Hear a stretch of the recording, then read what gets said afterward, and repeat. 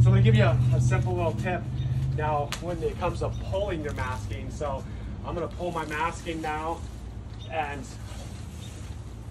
I'm not just gonna toss it aside. What I like to do is I got wet paint. I'm gonna start rolling all my masking inside of itself like this right here.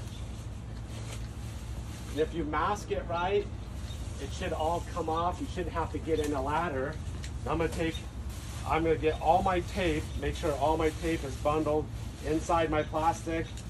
All my wet paint is bundled inside the plastic.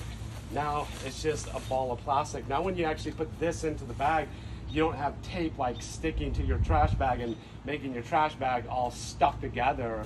It's simple little trick of rolling and bundling your masking up before putting it in your plastic bag, which